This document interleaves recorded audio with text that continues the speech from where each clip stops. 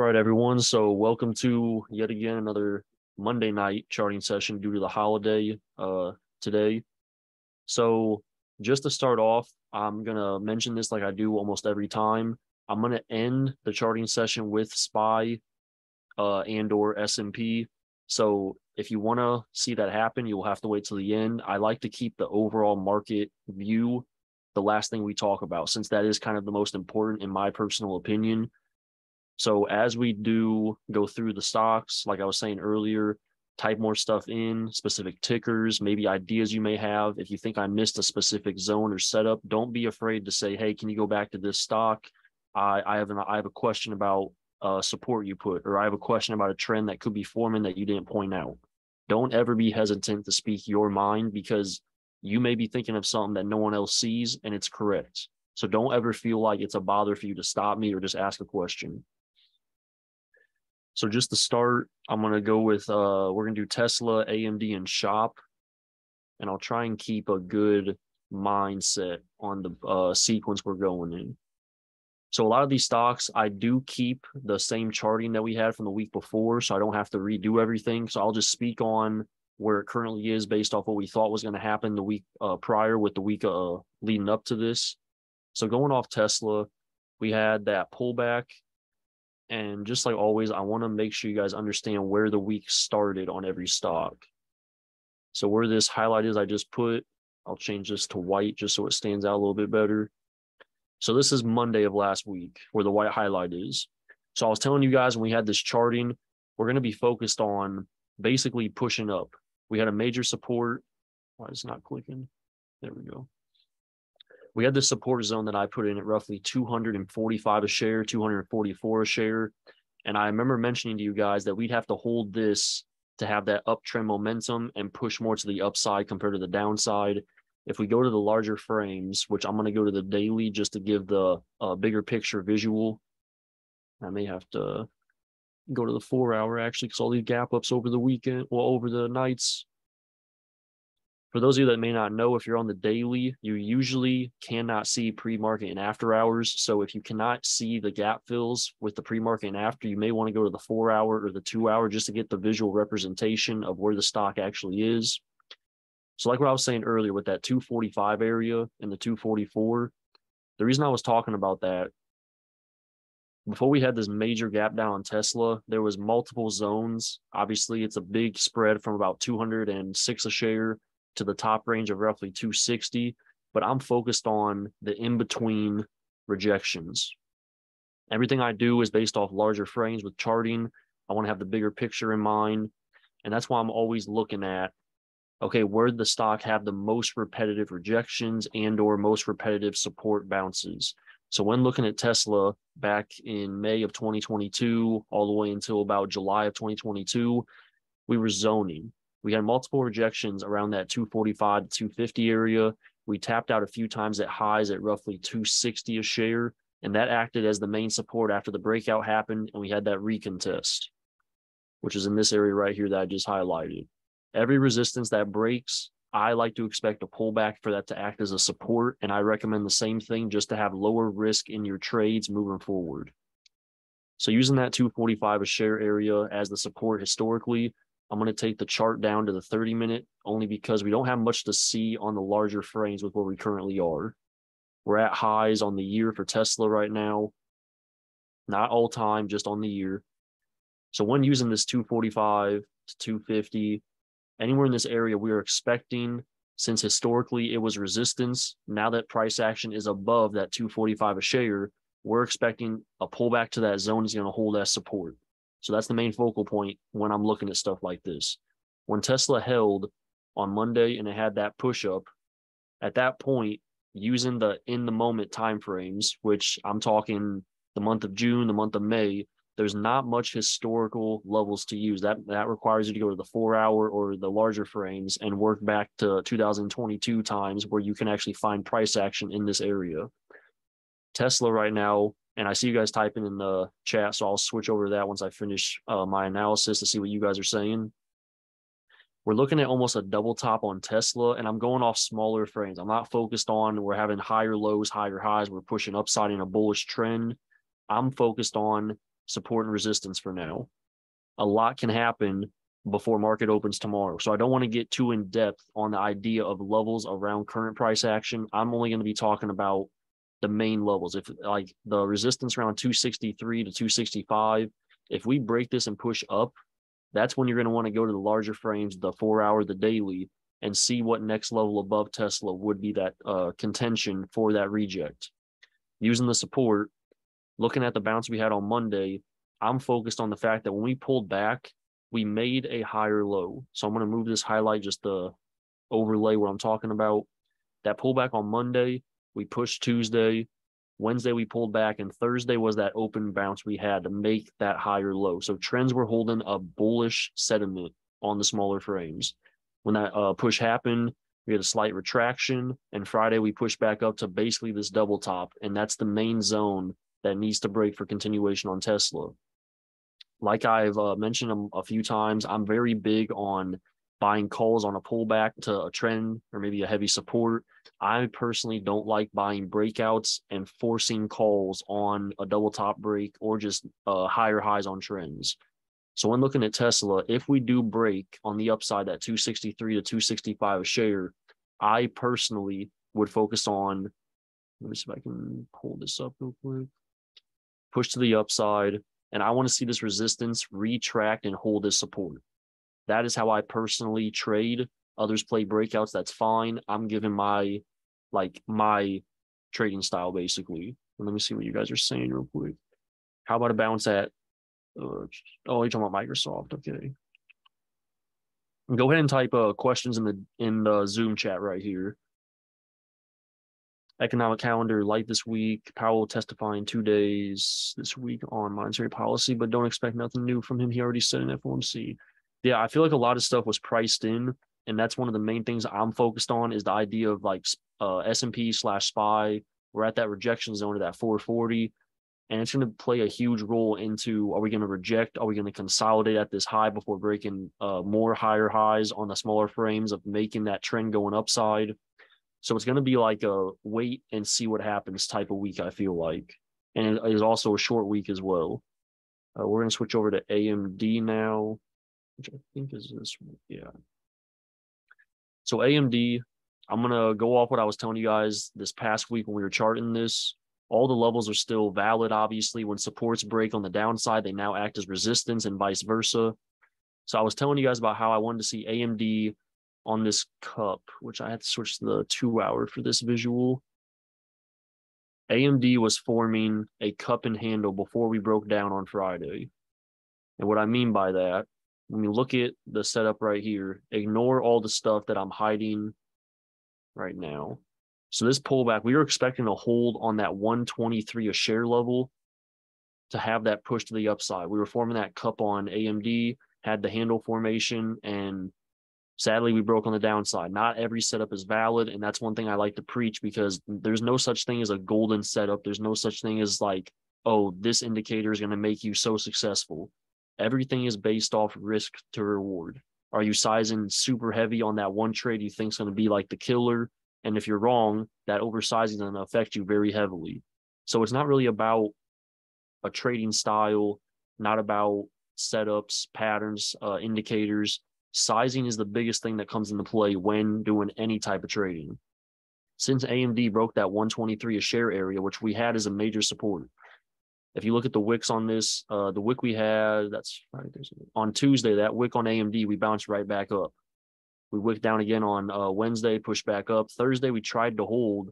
Friday was the weekday. We broke right through that 123 a share, and we dropped all the way to roughly 120 a share.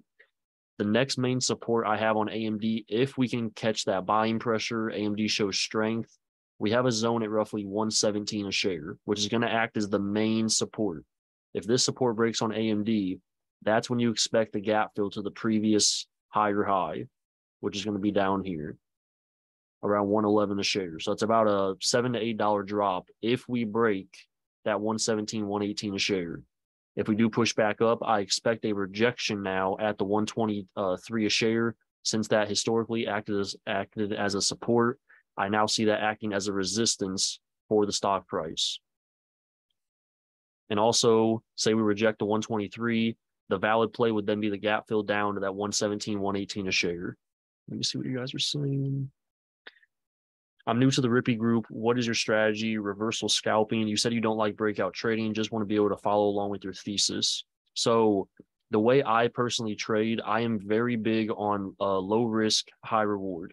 So from my, like everything I talk about, all my preaching is based off my personal experience with trading, not just I'm talking the talk. I'm actually walking the walk when I speak what I say.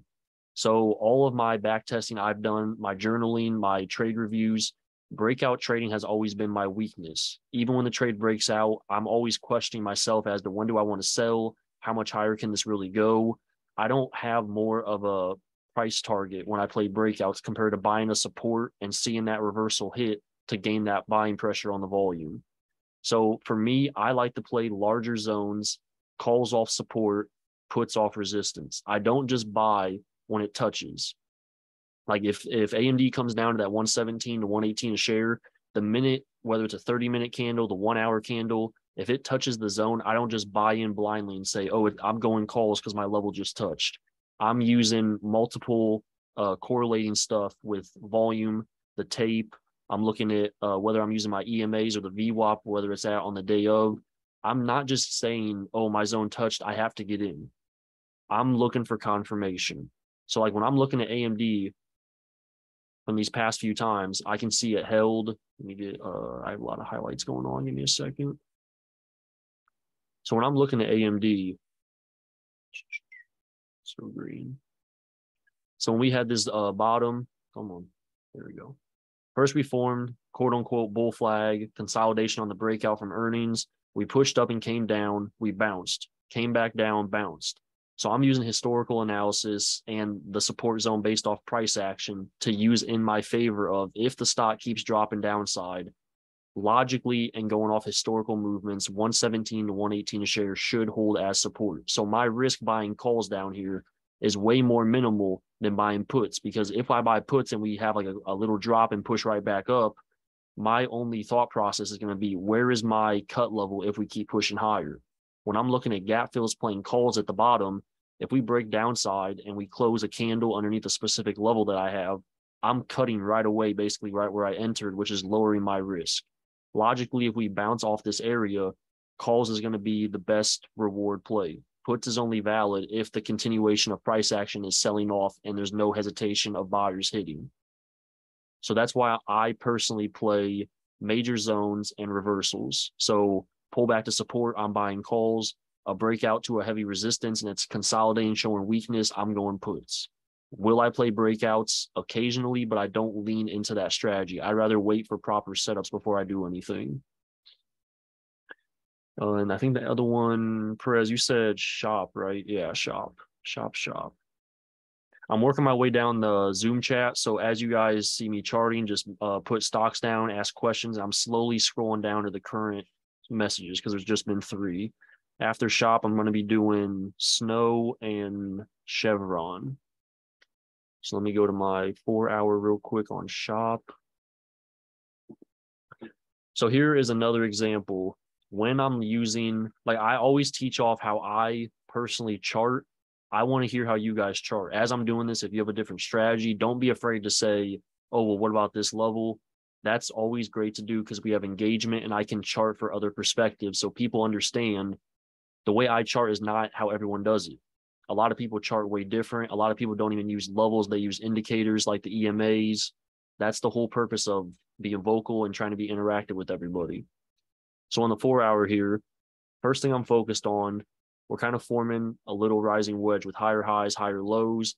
Can this be invalid and break on the downside? Yes, that is correct. Another thing I'm noticing, I'm looking at rejections that happened historically that are now acting as a support. We had a wick up right here.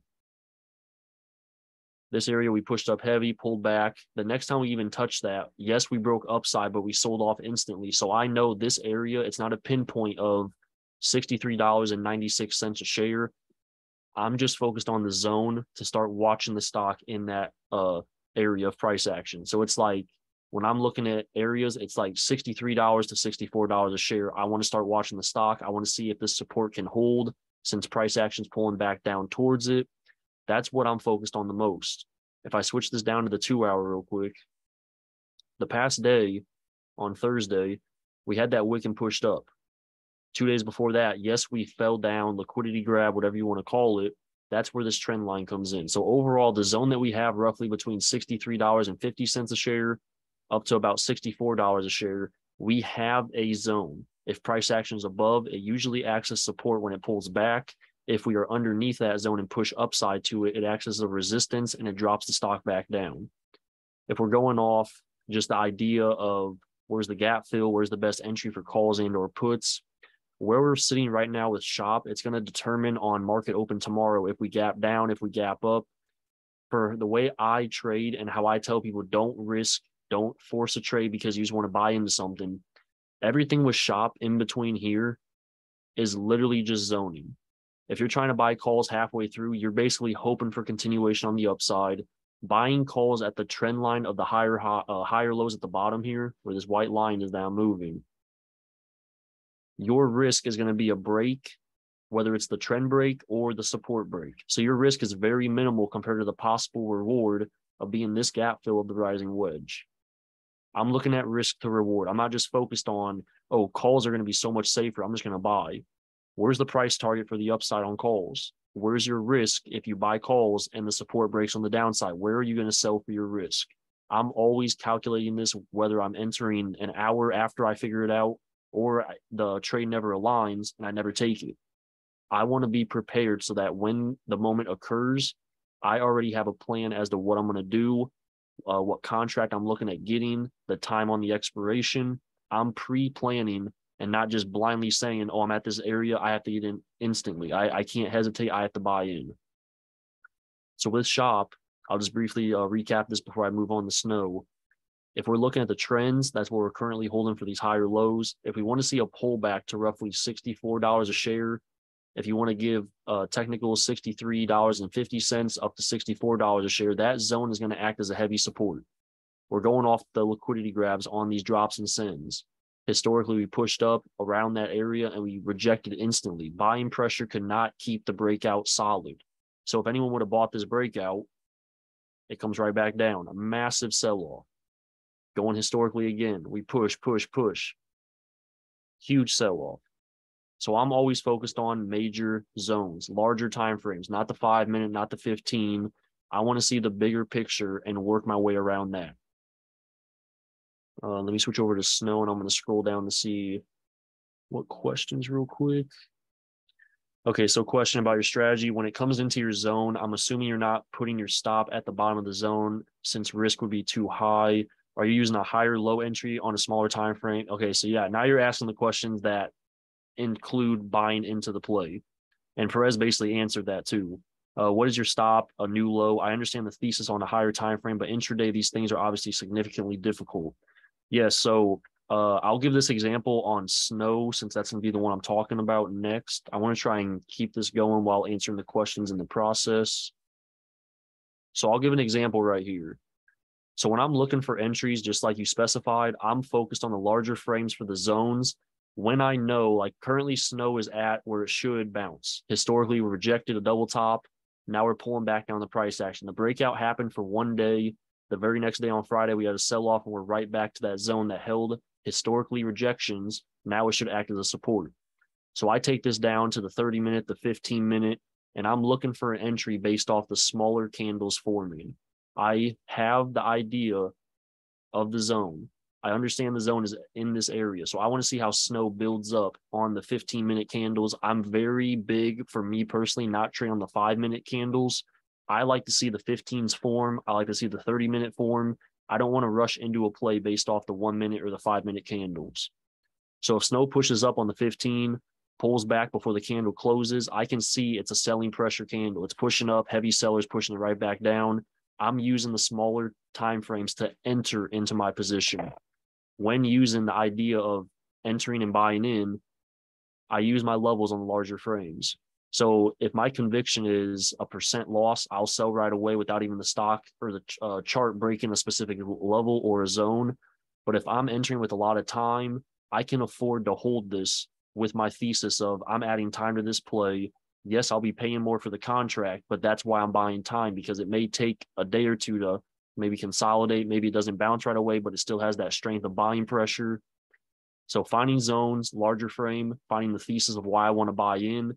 Smaller frames is when I make my entry. I always buy off of anything above the 15-minute. I never go below unless I'm trying to scalp, which I don't do very often. Let me see if you said anything. Hopefully that answered your question, Blue Map. If you have any more, keep asking. This is good.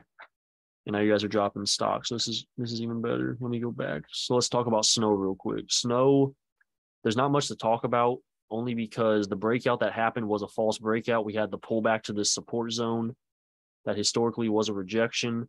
The reason I have that 183 level was because historically, going off the lower highs, we had the level here around 189. And then the next tap out level was roughly around when the 184 share level. I use those levels in the current price action only because historical price action always reoccurs when that price hits the same way. So just going off the double top, once we broke above, I want to see if snow can hold this week at this support. If we keep dropping lower, that's when I will use my overall levels and see how we react at 183 a share, see how we act at 181 a share, and then my main support break of trends will be roughly 176 a share if we get that low. I'm not expecting a sell-off. I'm not expecting a push-off either. I'm only going off what I see, and I'm making my instinctive move in the moment. I'm just preparing my levels, and I'm going to wait for the stock to come to where I want it. I'm not going to force the play. If snow, say it gaps up and it opens at 186 and it starts pushing right at open, me personally, I'm not going to buy that, even if it shows heavy strength. I don't want to buy right off open, right off the first 30 minutes of open. Even if it keeps going up to 189 a share, 190 a share, I'm not going to be upset because that's not my personal trading style. I don't like trading open. I usually avoid that because I know my hit rate on open is way less than how I usually play intraday. So I'd like to see snow just make its few candles off the first few hours of open tomorrow. I don't want to rush the play. If we gap down heavy, I'll be looking to see if we can push back up, because if we do push down to say 184 a share, 183, and we have that pushback to this yellow highlight at roughly 185 a share, I'm not going to buy calls based off, oh, we're going to break out. I want to see how the volume comes in. I want to see how the candles form on the 15, the 30 minute. I'm giving it time to form. I'm not just buying in blindly. So with this 185 a share area, the historical double top, I want to see if support's going to hold. If not, we have the 183.3 level, roughly 181 a share, also a support. There's going to be a lot of consolidation and hesitation in between those two levels. If we do gap down under the 184 a share, there's going to be a lot of just up, down, chop. So don't feel like you have to force a play or like have that hope of this is going to shoot right back to the upside. Be patient with it and just see what happens. Chevron. I may have to type this one in, I think. I don't think we've looked at this before.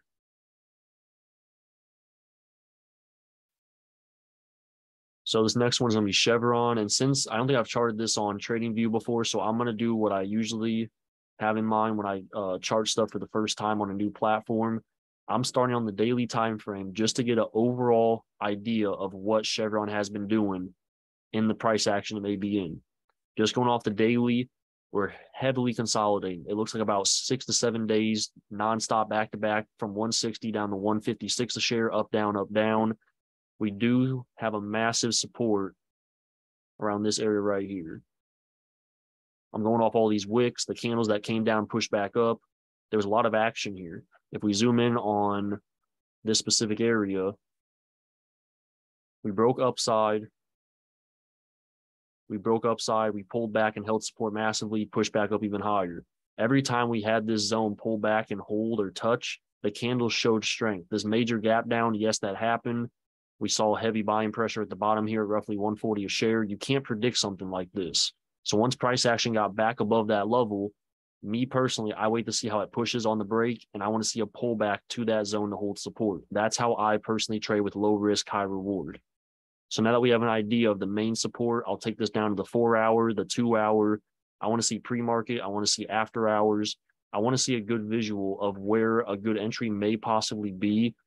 around the current price action. The main support I have is roughly 154 a share. We had a lot of liquidity grabs on these red candles. Once we broke under, we broke right back above. And as you can see here, that breakout pulled back and it held there. Yes, it was pre-market after hours, but the zone held with buying pressure. And that's what pushed it back up. So now in this slight consolidation, like I was saying earlier, roughly 160 a share at resistance, supports at roughly 156 a share. We kind of have this little zone going on, just up, down, up, down. So the biggest thing that I personally focus on, I'm looking at, okay, if we break support, I want to see if we can recontest and act as a resistance and push this back down. Is the oil and energy sector hot? XLE, is it hot? Is that the main sector with rotation? Is money filtering into the oil and energy sector? Could that push Chevron, since that is one of the major funds in that ETF? I'm always looking at the overall market when making plays, when thinking about plays. If Chevron breaks above that 160 a share, could we pull back and hold support? If you want to play the breakout, that's fine. But you have to realize not every breakout continues on the upside. Are you doing it to scalp? Are you doing it just to play and get out? Are you looking for the bigger move with continuation? That's what you have to think about. If your style is a scalper, you can play the breakout because you already have that instinct of I'm buying and I'm selling right away. So with my personal biased, obviously, everything I say is based off how I trade. If you guys feel a different way, like I've been saying, don't be afraid to say something or ask questions. Blue Mav, that was about snow, I think. So your stop on that example for snow would be previous swing low around 183 a share. I would stop out at 183 a share. And if I don't have that, the biggest thing I'm focused on is, okay, if I enter this call or whatever position it is and it goes the opposite direction, did I size light enough that I can hold this down 50% red, down 60% red? If I oversize because I'm so confident, I have that ego of this has to be right, I'm not worried. A lot of people will hold a position only because they don't want to accept the fact they have to sell for a loss. A lot of people throw everything out the window. Their sell losses, their stop loss. All they care about is I can't afford to lose this trade. I have to hold. So if I know I oversized and my emotions kick in, I'll sell the trade even before my level touches. Everything is based off emotion. Every trader will tell you that is like a successful trader. If they're questioning their position, half the time they'll just sell and just get out of it. They will literally not just hold and say, well, my level hasn't touched yet. If they're oversized and they know they're oversized, I've seen Hassan do it a few times. Everyone does it. I've done it. Jarvis has done it. Everyone does it. If you're oversized and the position is stagnant, you're losing the theta and the IVs kicking you and the value's dropping, even though the stock's holding, you start to question, do I really want to hold this? Can I afford this to drop and me lose a little bit of money on this position? If you're size light, you can hold it to the level. Like with snow, if you're size extremely light, like for me, if I'm size light, that 183 level, that is my cut if I can afford to hold it that low. If I have a week of expiration entering at like 185 a share and it drops to 183, you'll be down roughly 35, 40% for the week of contract. Can you afford to hold that much down if you may have oversized? So also with stop losses and just cutting positions, it also comes into play with the idea of, am I sized correctly that I can hold this whichever way it goes to the zone I have to cut off of a visual, not just, oh, I'm down 50%, I need to get out of this. Well, is the stock still holding support? Why are you selling if it's still holding support? Did you oversize and you're worried about the money you could lose? That's how I always think about it. So going off Chevron, and I'll end this pretty quick so I can keep moving on with you guys. I'm focused on the support at roughly 156 a share, and I'm focused on this resistance. This resistance has been in effect. When it wasn't resistance, it acted as support. You have to understand how price action works based off historical movements. Price action is huge. It's literally one of the biggest factors, quote unquote, indicators that you can use as a trader. It gives you the blueprint. It gives you the cheat code if you just trust it, if that makes sense. Not every zone is effective 100%. You have to understand that as well. You can't size a full port basically telling yourself, oh, Chevron's at 156 a share, it usually holds, I'm going all in on calls. If this breaks on the downside, even say 50 cents a share, on the 30-minute, that wick could pull back up and that candle can finish green. You could be scared out of that position if you're looking at it on the 1 minute or the 5 minute. So you always have to size accordingly to the idea of, if we break this level, we can always shoot right back up the very next day if you're swinging that. liquidity grab, liquidity grab. Once we finally got below, touch that level back down, touch the level back down. Once we got above, it tried to hold, failed, came right back down. That's this level at 156. It has a purpose. I'm not just putting it there because the last, week and a half. If you go back, you will find reasoning as to why 156 a share is heavy. You'll find reasoning why 160 a share is heavy. So I'd be focused on if we can hold support at 156, maybe a few 30-minute candles, an hour candle, maybe show a huge green engulfing candle on the upside. You have conviction to buy and hold the gap fill back to 160, or just trim your contracts along the way. If you look at the intra side of this zone, there's going to be a lot of hesitation around 158 to 159 a share. That middle zone is going to have a purpose as well. So when this breakout happens, whether it's the upside or the downside, this could run. And if I am given my personal, this is what I think could happen with this, energy is slowly getting filtered with the rotation of money. Energy, material sector, real estate, they're slowly working their way back into the market. Chevron could easily break 160 a share and fill that next gap to roughly 165 to 166 a share. There's a lot of chances that could happen. So you don't want to assume the breakout will fill that. But if we hold support at 156, that gives you more conviction to size light, maybe add 2 to 3 weeks of time, see if Chevron can hold and give that buying volume a chance to push on the upside. I gotta scroll up a little bit. Snow, Chevron, Microsoft, that's what someone said. I may have to search this one too. Let's see what Microsoft has to offer. So Microsoft, I do my charting on Webull usually, for those of you that may know what Webull is. And I don't have any charting on Microsoft on TradingView right now. We broke all-time highs. If you want to call it a double top, you can, but we pulled back massive on Friday, it looks like. So I'm going to switch to the 4-hour only because I have a rough idea as to the only main level that matters, and that's going to be this double top after the all-time high wicked and pulled back in 2021 of November.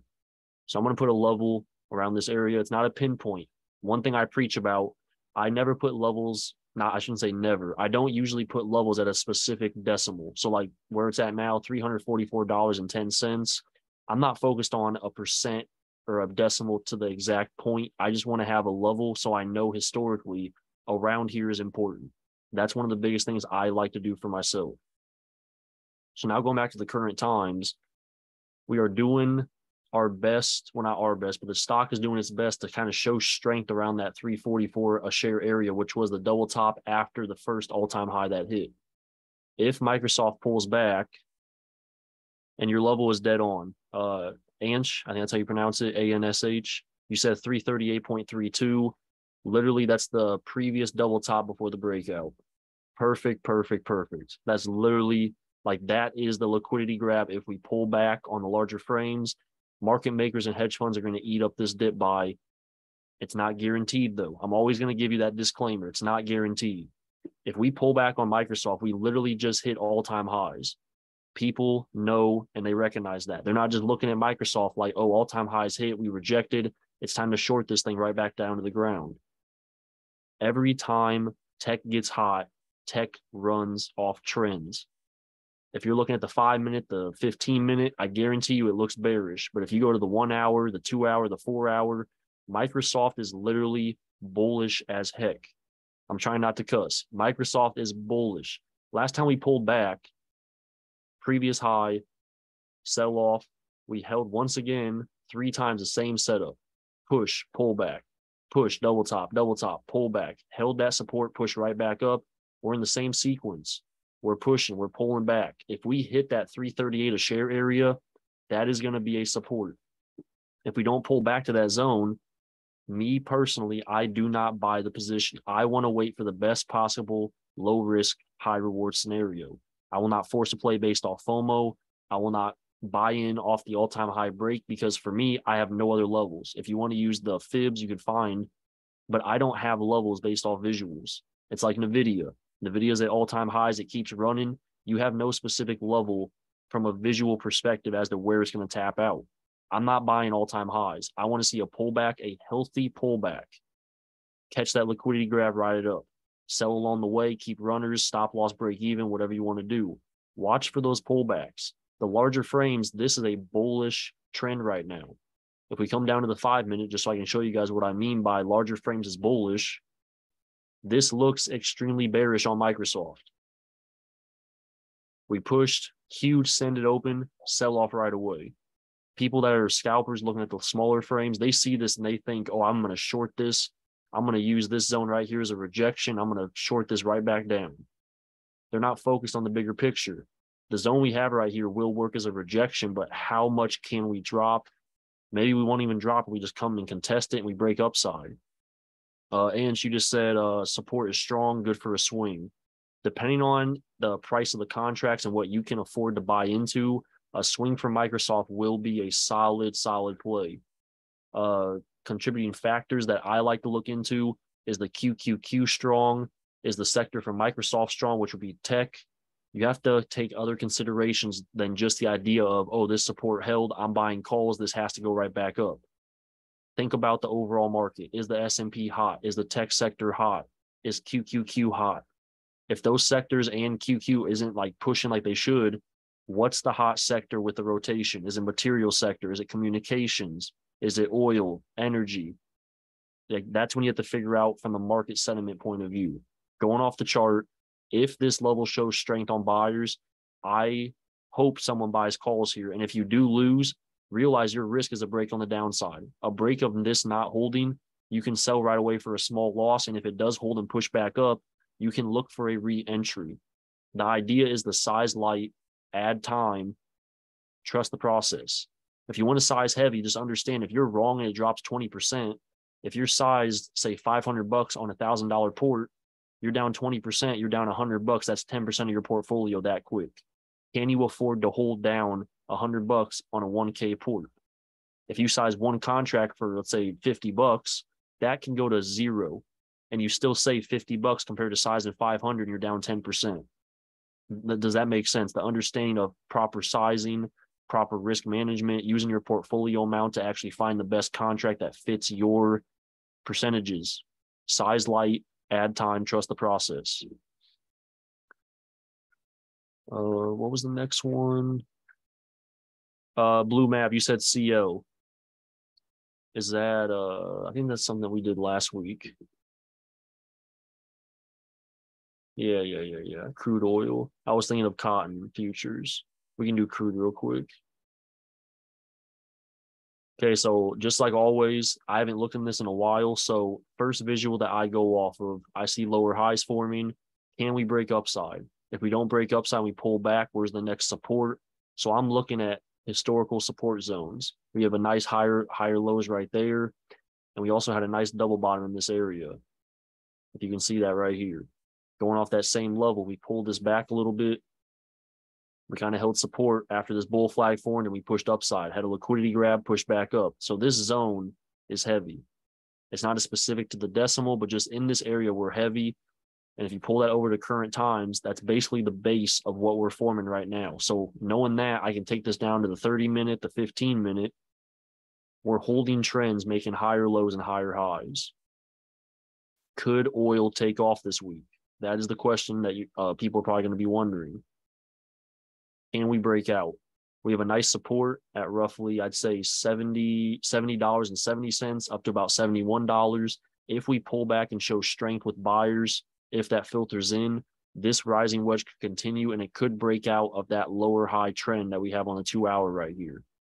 And if that does happen, we'll have a nice gap filled to roughly $73 a share, if not $73.50 a share. So we have a probability of a nice risk to reward right in this area. The main question I try and tell people, going off the larger frames, we have lower highs. But going off the like intermediate, smaller frames, going off price action of support, we are holding at a very, very nice area, but we have to break this trend. If we do break the trend, the next level you have to focus on is the previous lower high, which is right here. So this would be the first gap fill if we break upside. Roughly 73 a share. If we break that area, we'll push the next previous lower high, and so on and so forth.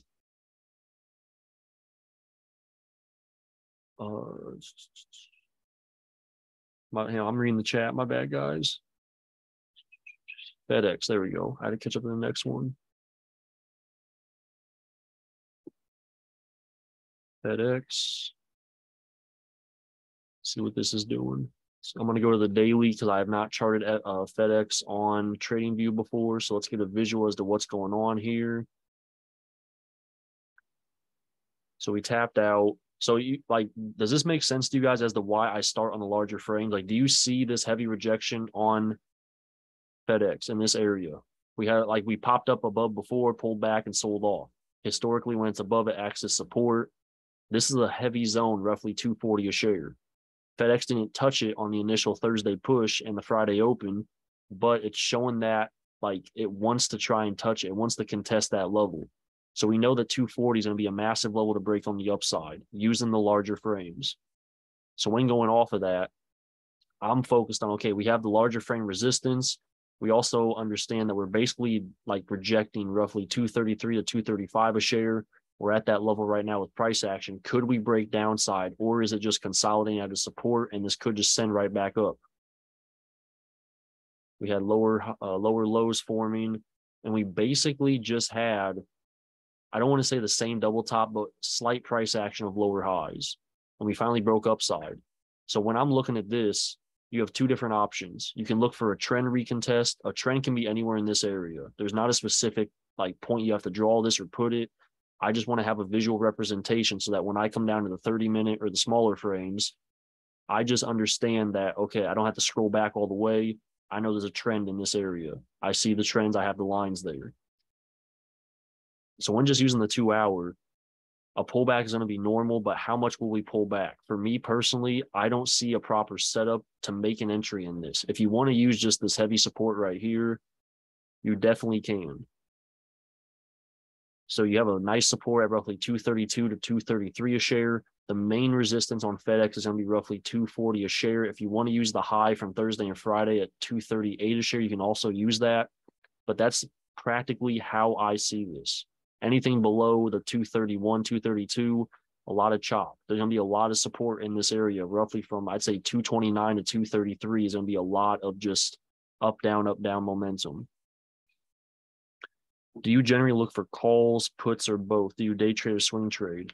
So when I am looking for plays, I play off the chart. If the chart shows me calls, I'll go calls. If the chart shows me puts, I'll go puts. I'm using overall market sentiment to give myself a good overview of what could happen. So I'm not only focused on the idea of we're in a bull market. Well, we're in a uptrend, bull market, whatever you want to call it. So I'm focused on calls right now. Every pullback, I want to see how strong the buying pressure is going to be. I'm not focused on trying to short the top because you follow trends. You always trade trends. At least I do. If you want to go against trends, be my guest, but you have to understand the risk that's associated. You are risking the idea of you're buying the highs. How much can you hold in the red if it does reject? Where is your cut level? How is your reaction to what the chart gives you basically after entering? And then you said, do you day trade or swing trade? I prefer to sell when levels hit. So it could be a day, it could be a week, could be a few days. I typically enter trades with an extra 2 to 3 weeks of time just to give myself room for the stock to move based off price action. If I do day trade, I plan to trim like a scalper would, but I lean towards swinging only if the chart allows that based off the setup. I'm not very big on bias with, oh, I'm swinging this. If the price action gives me the conviction to hold it, I will hold the trade longer. So it's all based off what the chart shows me. It's not just I'm going in for scalps, that's it. I want to know what the levels are doing. I want a bigger perspective on it all. So looking at Intel, I got to go to the dailies. We broke out massive. There is not very much to do outside of this heavy resistance. About $38 a share. Anywhere in this area, you guys understand why I put this here? I'm on the daily seeing this. We had a lot of multiple rejections at the same area, roughly around $38 a share. So with me knowing that, I comprehend the idea of 38 is going to be heavy. If we break 38, look at the gap fill here. This is on the larger picture. This is not the smaller frames. Smaller frames, we're going to have a gap fill around this area, the tap out at roughly $40 a share. but the main fill in the bigger picture is $43 to $44 a share. When I take this down to the 2 hour or just a smaller frame to see pre-market and after hours, where could a nice support hit if we do pull back?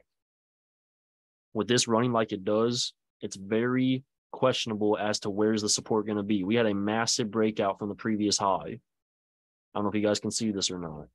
That is a decent pullback that's needed. I understand the idea of, well, why don't you just use the previous price action in that area? This was a lot of chop. Do you want to trust chop, or do you want to trust a heavy rejection that pulled back and broke out insanely? So a pullback to 33, that's a $3 drop. Very, very rare that may happen. But using this chop from August of 2022, this may not be very effective due to the fact of where is the exact trim if you buy in? Where's the exact resistance? So you're not really too sure what could happen. Anshed support at 33.85. That's roughly where I have that highlight. Yeah, 33.85 to $34 a share. If you pull back this highlight that I have on the screen, it will also cover the, like, basically the support that tried to hold, if you want to say that. That pullback, we tried to push back up. We broke the previous lower low, but the strength wasn't heavy enough to keep it pushing. So we dropped right back under, and we finally broke above that zone after another contest. Now we're above that. A pullback to roughly what you said of the 33.85 to $34 a share, that would be a massive entry for a support. If you're looking at resistance, you also have to understand this as well. Like I said earlier, this chop is very indecisive. It's hard to pinpoint what's going to happen, but we're right at the main spot of support X resistance in this chop. When the price action was above and pulled back, it held support pretty well. It's fake out dip, but it pulled back heavy on buyers. Once we dropped below, it acted as a major support resistance. Every time it pushed up, rejected. We are currently at that area. So my best low risk, high reward scenario, if Intel pushes upside, say, let's just say 37 to 37.20 a share, can we pull back and hold this as support? Does that make sense to everybody? If you buy the breakout, you're basically telling yourself, I hope this keeps running. Because if it just consolidates here when you're in, you're going to lose value, even though the stock is showing strength of holding at that zone. That's why I like to see a breakout, pull back, and if volume buying pressure hits, I can enter calls, and my risk is going to be whenever I want to sell or just a slow fade off. Resistance looks like 40.75 to 40.4 area. Yeah, I have a 40.41 area. Anywhere around 40 to 50. That's going to be a massive rejection. If we want to find a level before that, you could also, I think you just said it actually. Yeah, 33.85. Yeah. If we pull back to 33.85, that's going to be a nice entry for calls or going long. Rejections, we're currently at one at roughly $36.50. First PT on the upside is roughly $38 a share. The gap fill that I can see happening in the next, I don't want to say week, but maybe 2 to 3 weeks, is around $40 a share to $40.50 a share. If a breakout happens where it currently is at, see if a pullback can hold as support. I saw your question. Your name just says iPad 2. I'll get to that in a second. Don't worry. Microsoft we just did. Oh, American Airlines. That's AMD. Can't click that. Let's see what American Airlines is doing. I'm going to try and speed through this a little bit more so we can talk a bit at the end because we are slowly approaching 9 o'clock. But let me see what I can do with this. So for those of you that may not know, American Airlines is one of my favorite small cap stocks to trade that's now under 20 bucks. This is one of those stocks I love to catch dips on the larger frames and ride them up. Last time I talked about this, when I alerted it, we bought in calls on American Airlines back here on the double bottom, and we rode that up, I think, for about 400 to 500% on like a, $15 contract, I think it was. So it was very small account friendly. And now that American Airlines is still pushing, travel stocks are hot right now. I don't know if you guys have noticed, Carnival's been running. Norwegian Airlines or Norwegian Cruise has been running. Delta's running. United. A lot of travel stuff is pushing. So thinking of travel, Airbnb, you have to put the whole sector into focus of when people travel, what do they do? So looking at this, we're zoning based off early 2022. we're currently approaching a lot of rejections that held American Airlines down back in early 2023. So at this point, I need to go to the daily to see if there's any more price action back in that area.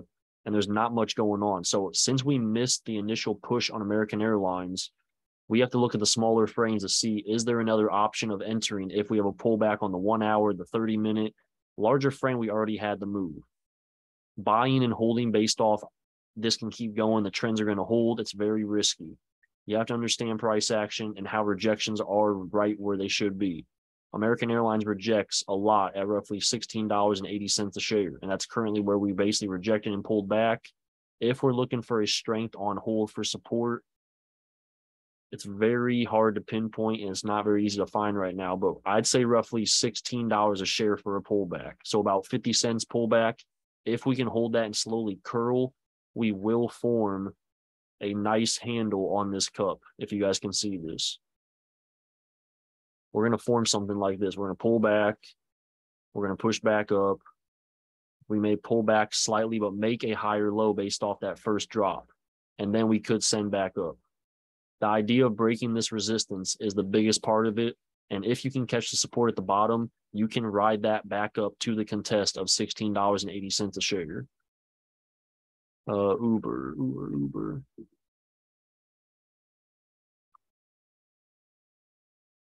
Let's see what the Uber's travel stock. People travel to the airport. They don't want to get a taxi. They buy an Uber. Uber's pushing. A lot of stuff that revolves around traveling is having pushes currently. That's one thing to take focus on when looking at stuff that may not have moved yet. It's possible that could be the next, I don't want to say rotation, but the next hot sector with stocks that like correlate in that area of travel. So right now, Uber obviously pushing heavy. We're almost around a nice rejection. So there's not much to really chart on this just because a pullback, there's not any main supports other than this area, which is a massive pullback to almost $38 a share. It's $5 pullback, and we're at resistance right now. So all I can really think about for low risk, high reward, if we break upside this $43.50, $44 a share, a push up and a pullback to hold that support, just like what happened in this area. When Uber was pushing, a lot of consolidation. When you see buying pressure hold, that's when you want to focus on, okay, this could have that leg up. It's holding here. It keeps coming down. It had a nice drop off past the previous higher low. So it looks invalid. But once we break back above, look at that pullback. Look at this pullback right here. We broke upside, pull back, held, shot up. So if we break upside on Uber, have a pullback, maybe consolidate, that could be a solid entry for calls if you're willing to take that risk. Me personally, I don't see a nice setup for going any trade direction with Uber right now. There could be better options on other stocks out there. Where did I leave off? WFC. Wells Fargo. I've never looked at this stock before. I can tell you that right now. Trying to break out. Basically, so all of this price action back here is invalid. There's no specific zones that you can use to pinpoint. So I'm going to take this down to the smaller frames around the 1 hour and 30-minute just to use the current price action that's more valid. Going off zones, we're basically trying to hold from the previous tap out around $42.30 roughly, anywhere in that area. If you want to use the level below around $42 a share even, you can pull it down and use that as support. You can also make a trend line right here. This is a very solid setup if it shows buying pressure. Volume has been lowering on these volume candles, but we're still holding the price at this level. So buyers, if they step in, this will rock it. The only thing is, where's the price target? Where are you going to sell on the way up? Overall, finance has been catching heat. I know Bank of America has been pushing too. So it's going to be important to see how Wells Fargo reacts if it breaks on the upside above roughly that 40, where was that? There it is. About $43.40 a share. The high that happened a few days ago is going to be a main area. Can we fill the gap? $42, hold this support, pushes up to $43 a share. Someone said, Ange, I just saw this question. What is Hassan, Jarvis, and Mir's trading style? I will answer that at the end. Let me finish this charting so I can get this recording done, and I can stay after and chat with you guys for a bit. So now we're going over to Baba. I'm going to go, I know what Baba looks like, and my charting is actually looking pretty good right now. I'm going to go to the 4 hour real quick. And actually, I don't think I'll need, so let me go back to the 1 hour. So I'll break down to you guys what my main idea with Baba was, because right now we're pushing off of my zone at $87 a share. So we pushed up to the first PT and rejected heavy right at that $94.50 a share. I wanted to see, like I said here, resistance to support flip, wait for a recontest, and strength and enter. We are currently at my entry point for Baba for calls. I wanted to see us push on the upside. If we broke, like without a drawdown to my support at $82 a share, if we broke up, I wanted to see us contest the first PT, pull back to this yellow highlight support right here. So if we can hold buying pressure and slowly curl with Baba, we can catch the upside move on this. There's a lot of price action, whether it's support or resistance based off where the stock is. Since we're above, this is going to act as a major support. If we hold, I am looking at Baba for calls this week, or maybe 2 to 3 week out expiration and possibly swinging it. First PT touched, reject. Next PT is up to $102 a share, roughly $103. I would not be surprised if we have a push that gets us up to that direction. Going off the idea, if you're looking at where Baba was historically and not currently, we were making lower highs, also making lower lows a little bit. Now that the trends are reversing, we're contesting the previous lower high and we're trying to break it. If we pull back and hold support, that gives us conviction to realize trends are switching on Baba and bullish trends are forming. Higher lows, higher highs. This could trend up to 102 a share. So I'm looking at a hold at roughly $91 a share. And if it does hold and buying pressure hits, I will go calls on Baba. CJ, what's up, man? I just saw your comment. I know you're in here. AI, the bubble stock. Let's see what's happening. 8:59. We're not going to finish on time, so that's perfect. I'm on the 4 hour right now for AI. Only doing this because I know where it's been historically, and I know where it was a few months ago because everyone's playing it right now. We just broke above a historical support, and we're trying to hold it now on a pullback. Just like with what stock was it? Was it American? It was either American Airlines or Uber. A lot of chop. We're currently in the chop zone. So if you're trying to buy calls on AI, I would catch basically any dip you can. If we do break on the downside around $40 a share, it may be invalid, but just realize we have ran over 150% since the beginning of May for AI. So the way I look at it from my perspective, I don't want to chase where it's at, because if I knew about this sooner, I could have bought in at roughly $20 a share, $22 a share, the $34 share breakout level. I'm not going to play this because that's just my thought process. This is at a heavy level, a lot of chop that rejects. This may take a few days to like zone and then finally have strength to push, but it could also reject. So if you're looking for an entry point, I would be focused on roughly, let me put an actual level on this, around 42.68. If you want a cut level, I personally would look at roughly $40.70 for a cut, and I'll change the color to red so you know. We'll do support color as blue. And if you want a resistance tap out, it's very difficult because you could just use the previous high, which was roughly about $49 a share. So that can be your PT if you do enter calls on a dip. That's going to be the gap fill. A lot of chop, so it's very indecisive from my thought process.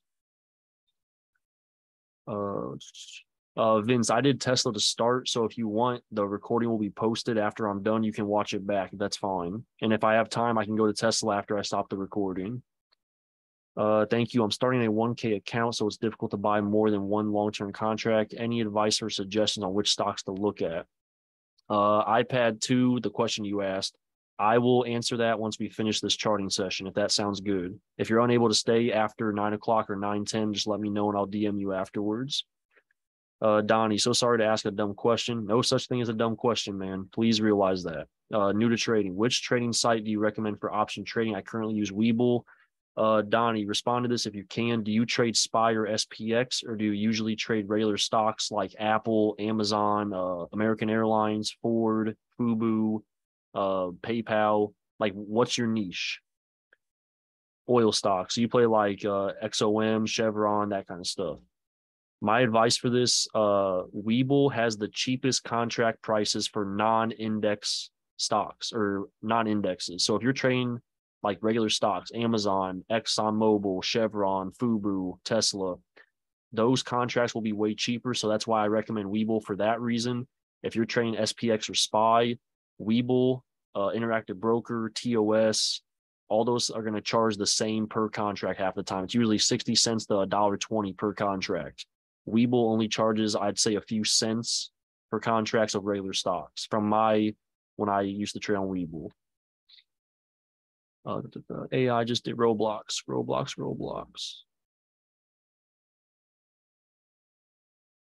I don't think many people know about that Webull stuff. If you're trading regular stocks, always trade on Webull. If you're not big, like if you don't need scalps or quick fills or like the best fills in the game, Webull is going to save you so much money on fees.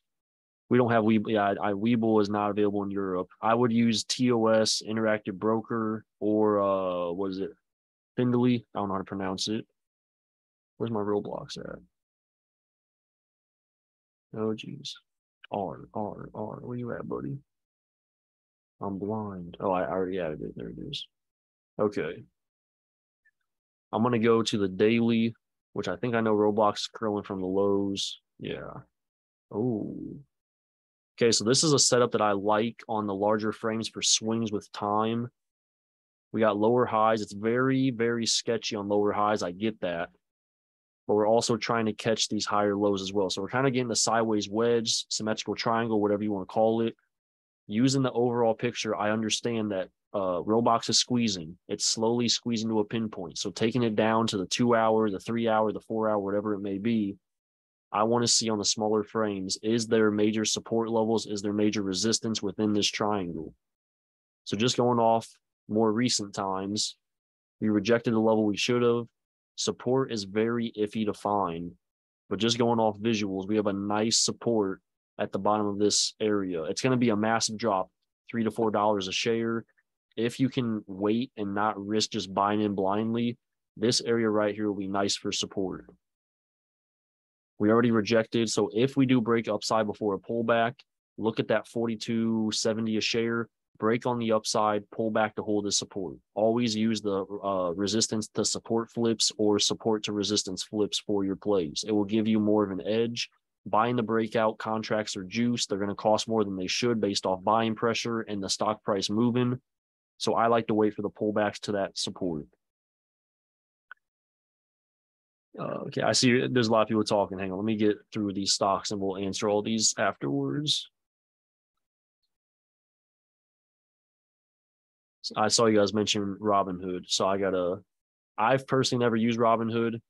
I don't recommend it only because it's hard to chart on there compared to other platforms, but it is, I don't want to say it's a solid broker, but you can use Robinhood. I'm not against any broker as long as you can make money on it and you understand the risk that comes with those platforms. So looking at Coinbase, you said something after new deal with the SEC. Coinbase has massive liquidity grabs. Obviously, we've sold off. We're making lower highs, blah, blah, blah. I get that. News made Coinbase sell off. Could have been a scare. Could market makers and hedge funds have bought the dip because they know it was not real news and it's not going to happen with the SEC banning crypto? I look at outside factors when the news is severe with the SEC or just government affiliates inside that news report. So going off Coinbase, there's a lot of resistance coming up on this upside. At roughly $57 to $58 a share, we're zoning. So personally for me, I want to see Coinbase drop lower down to roughly $50 a share again before I even think about calls. I don't want to just buy stuff. I'm on the larger frame, so it looks a lot different than going like to the 30-minute. There may be a nice setup on the 30-minute, even though there's also a lot of zoning right here. Historically acted as support. Now it should act as resistance. I would like to see a pullback to get calls at the bottom and just kind of swing / scalp this zone. Notice how the zone it goes up, back down, back up, back down. Play the zones. Wait for the zones to hit. Size light, trust the move. Once the gap fill happens or the gap is slowly filling, you can trim along the way. So right now, coin for me, I would not be watching, but if you do want just my personal analysis, heavy resistance at roughly $57 a share, nice support buys at roughly $50 to $51 if we have that pullback, but this could be a nice breakout if we get some nice traction on the buying pressure. TWLO. I don't think I've ever looked at this stock either. Let's go back to the four. Well, let's go to the daily. I want to see where this is at on a bigger perspective. So let's see. So just going off the daily, as you guys can see, these are the stuff I like to look for. Notice how we pushed up, came down. Once we broke back above, we had a little bit of a sell-off, but we held quicker than it usually is when it consolidates below the level. So this area is a nice dip buy or a liquidity grab on the upside for sellers to hit and take profit. We're currently at that level. So could TWLO, could this be a solid play? I don't really know much about how it moves, the volume, but just going off the 2 hour right here. We held a double bottom. So we know buying pressure was heavy when we came down. We understand there's nice price action when it dips. We're at the highs right now. A lot of chop. This whole area is chop. So understand the risk that may come with this. If we do dip, you can get a nice entry point. I'd say roughly around this area right here. Around right here. Roughly $63 a share to $64 a share. That would be a nice entry. If we take this to the 30-minute, I'm doing this just for a visual for you guys. Understand the idea that we are making higher lows on the smaller frames, but we are also keeping lower highs. So we're squeezing on a kind of rising triangle. I'm not very big with terminology. I'm just big on price action. We're holding the same resistance slightly lower as it comes back up, but we're making higher lows. So we are squeezing on this stock. There is a massive move coming, whether it's the upside or the downside. If we push upside, realize the gap fill that could happen. A lot of chop, a lot of areas. There's not a specific zone that could touch, but the idea of the move up, when this level holds and breaks at the $67 to $68 a share, the move is massive before it pulls back. So this could be a nice continuation play.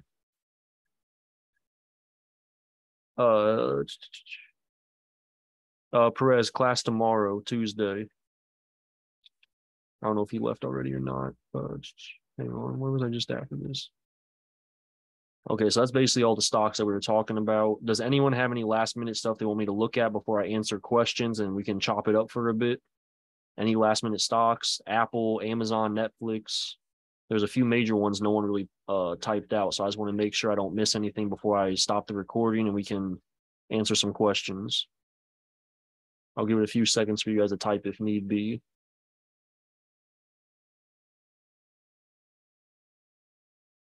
It looks like we may be good. Oh, there we go. Someone just said Amazon. Oh, Bank of America. Here we go. We got a few more coming in.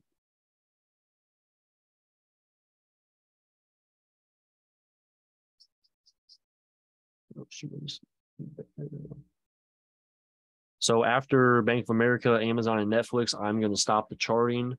So if you guys are here just for that, you'll know when I'll be done. But I'm going to stay after and answer any questions and we can talk for a bit. So going off Bank of America. Okay, see, this is why larger frames are important. So if I'm on the smaller frames, a 30-minute, this is really all you see. A lot of chop, a lot of up, down, up, down. If I come to the larger frames now, the 4 hour, the daily, whatever it could be, look at these liquidity grabs as a support, which correlate that to where we currently are. Could we break out? Could this just be the resistance before the next drawdown? This is why I like to get a visual perspective of the larger picture, and then I work my way down to see in the smaller frames, what are trends doing that could lead into the breakout of the larger picture. Also going back a little bit more, pushed up and rejected, that same area. So Bank of America is currently at that resistance going off historical price action. If I take this down to the 30-minute, we can use this to find trends to see if there's a move that we may not have seen on the larger picture. We're trying to make higher lows, and we're kind of just zoning in this area right here. Nice resistance at the top of this zone at roughly, I'd say $29.50 a share to a high of $29.80 a share. If we break out of this zone, use historical price action as a gauge as to what possibly could happen as repetition. Last time we broke out of this level, within 2 days, Bank of America ran to roughly $31.30 a share. I'm not saying that's going to happen, but if buying pressure keeps squeezing with higher lows while keeping the same resistance, this will have to squeeze one way or the other, whether it's down or back up. Daily trend 2 could reject down to 27 or break out above. Yeah, exactly. 27 is the main, basically previous higher low off the trends in this area. If we pull back that massive, there's not much room to hold that up since there's a lot of chop and indecisive. If we break out, this could go up very, very well. Let's go to Amazon. I have a lot chart on this, I think, too. Yeah. Let's go to the 4 hour first. So Amazon right now has not moved much in the last week, so I'm not going to have to change any levels. I'm going to take this down to the, let's go 30-minute just to get a better picture on the smaller frame. So initially, when I was looking at Amazon, I wanted to see us on the week coming up Monday right here. I wanted to see a pullback to support at 120 and push up, and we totally sent on Monday upside. That was the biggest move Amazon had in a while. So that push up. Now we're just consolidating at the previous high, trying to break out. I have a massive support level, which was the first PT at roughly 125 a share. If 125 a share can hold and push upside, since we broke above, I want to see it hold as support. 125 is currently holding very well as support. If that holds, I honestly am looking at 137 a share, not in a week, not in a day, not in a month. This is like a trend move.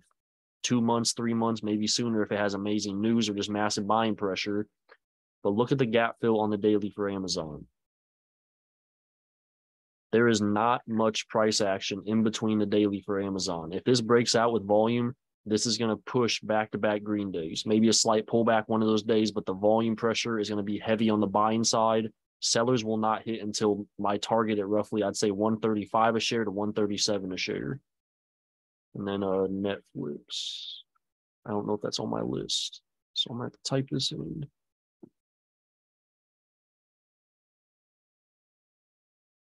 And we can go to the 4 hour on Netflix because we're basically at the gap fill. Yeah. So Netflix right now, just like I think it was same as like Microsoft, Nvidia, what was it? American Airlines. It had the push for the larger picture. Going off that, you have to understand the risk. A pullback would be necessary, but could it pull back? You're looking at the visual of low risk, high reward. You're not just focused on, Netflix has been running nonstop. I'm just going to buy the trend and hold for the next leg up. At any point, this can sell off. That's one of the biggest things that people have to remember about blindly buying in off the smaller frames. Going off the larger picture, we practically filled the gap. All this consolidation broke right here. And notice if we bring this over, that's what we kept rejecting before we finally broke out. So now that we're above, how much higher can Netflix go? Could there be a pullback? Where's the rejection? A lot of liquidity grabs on the downside when this was acting as support. This will now act as resistance. We could fill on the upside to roughly 460 a share to 465 on Netflix. Not this week, not next week. It could take a month, but that is the logical fill if buying pressure continues. If we have a pullback, I am not interested in buying Netflix until we touch roughly 400 a share again. So a $30 drop is going to be my entry for calls. If we get some trends on like the 30-minute or the 15, I can look at this and find an entry point on the smaller frames. Playing the smaller frames, I'm not looking for a massive 20-point move for the contract. I'm focused on, I'm going to get in and get out for a 30% gain, 50% gain, whatever it may be. I'm focused on levels just like we did the same with, was it Intel or Chevron? It was one of the ones it was Microsoft. As it pulls back, you're looking for that liquidity grab and the push back up. So that's what we're focused on with Netflix. If you don't want to wait for 400 a share, you have to look at it on the smaller frames to get that picture of what you're going to do. So I'll ask this one more time. Any last minute stuff? I'm going to switch over to SPY real quick so we can end with the overall market. and then we can chop it up and I can answer some questions I saw you guys typing earlier. I'm going to chart SPY instead of the S&P or SPX only because Hassan, aka Rippy God, he gives his breakdown and the analysis for SPX. So I don't want to interfere with him because that is his, like, that's his golden ticker, aka index, whatever you want to call it. So just going off SPY, I will give you a brief explanation what I think could happen this week. I'm not going to be direct because anything can change in any like time.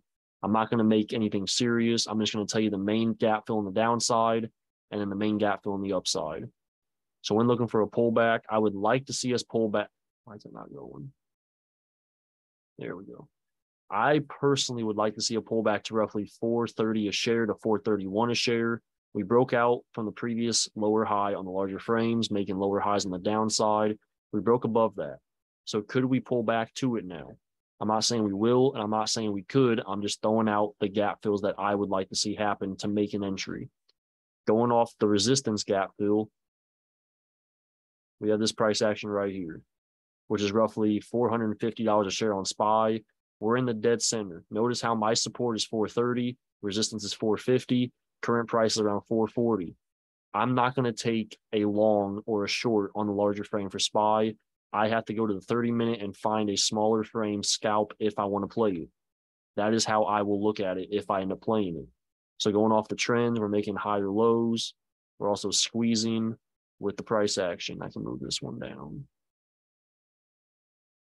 Could SPY keep this going with higher highs, higher lows? Could we pull back and hit the previous support before bouncing again?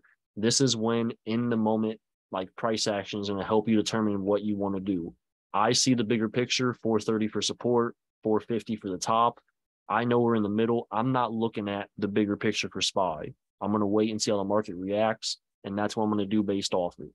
If you want smaller frame zones, I will give you some levels just because SPY is a massive index people love watching. Going off of Wednesday's high, you can use the price action because when we pulled upside on Thursday, we had a lot of consolidation basically around the previous day high. So around, I like giving it leg room. If you're looking for calls, I like to pull support down a little bit so it makes me wait for the stock longer than just saying, oh, if I put it up here, we're right at that support. I want to pull it down a bit. So when I'm looking at this, roughly 430, 438.70 a share. If we pull back and hold that, it'd be nice. It's only $1 drop, so it could fake out below that support. I can see another one happening at roughly 437.3 a share. If you want upside potential, literally just use the high from Thursday and also the high from Friday. So kind of around the area of 443 a share would be a nice resistance if we push or gap up overnight. And I'm going to end the recording right here.